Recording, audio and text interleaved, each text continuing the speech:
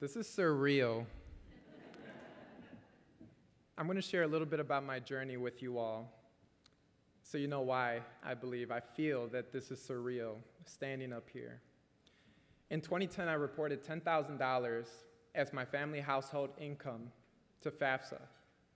That's approximately 3 times below the federal poverty level for a family household of 5.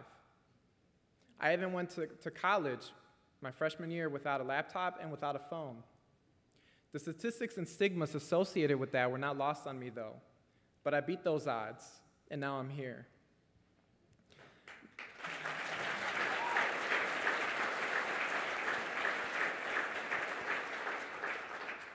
Maria Anzaldúa, a feminist Chicana theorist, writes about a place called the borderlands. She describes them as a place of physical tension where you're in limbo, not belonging to any particular land, you're in between spaces. She also describes another place called Nepantla. That's more of an emotional limbo, an uncomfortable feeling of belonging neither here nor there. Growing up, I lived in a place with no solid ground. I moved schools yearly because we switched apartments yearly.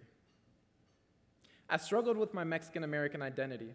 You see, they called me too white for my intelligence and my accent, and in the same breath also called me other racial slurs for my skin color and my ability to speak Spanish.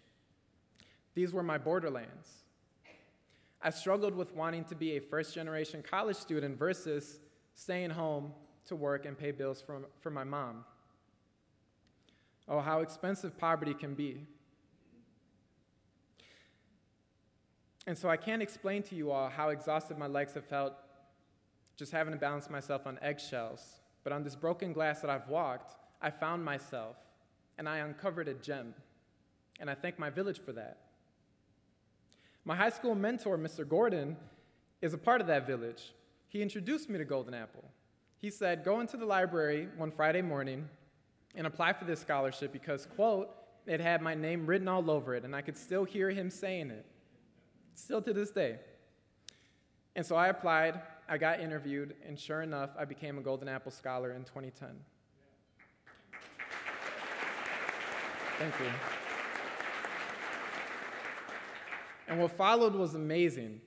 Golden Apple Scholar Institutes truly forced me out of my shell professionally and personally. I made lifelong friends and colleagues, and I was afforded opportunities that I always dreamt of but never thought were tangible. Golden Apple truly helped me become a highly effective math teacher, a culturally competent leader, and a systems thinker. And it didn't stop there. Golden Apple showed me how my knowledge and my impact can transcend the walls of my classrooms. Being a liaison and a reflective leader for SI, Scholar Institutes, and being a mentee to some great Golden Apple mentors gave me this perspective. They believed in me before I believed in myself.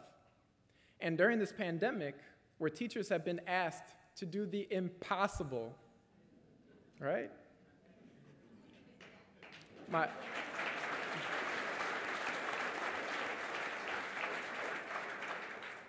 Even in the midst of all that, my Golden Apple community was there to support me.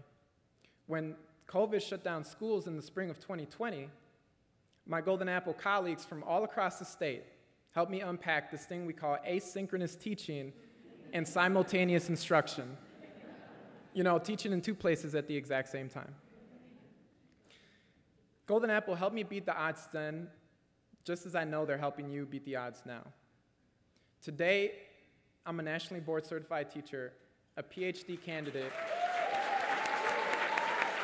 Thank you. And a network leader for Chicago Public Schools, supporting 31 schools, 57 administrators, hundreds of teachers, and 10,000 students.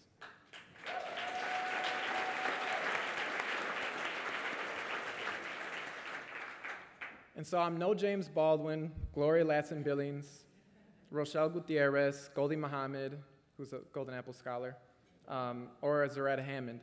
I'm just an ordinary person who had a village behind him and who happened to uncover a gem in broken glass. So thank you, Golden Apple. Thank you, Mr. Gordon.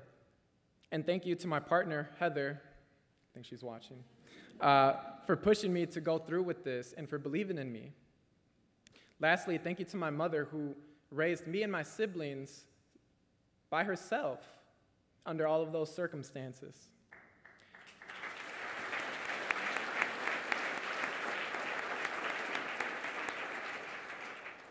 And so I do urge you to pick up your phone, look at the QR code, make an investment, and tell your friends about us, right? I strongly urge every single educational stakeholder in this room to help us uncover these gems with love and patience and an investment. Because even through fire and pressure can we find diamonds. Thank you.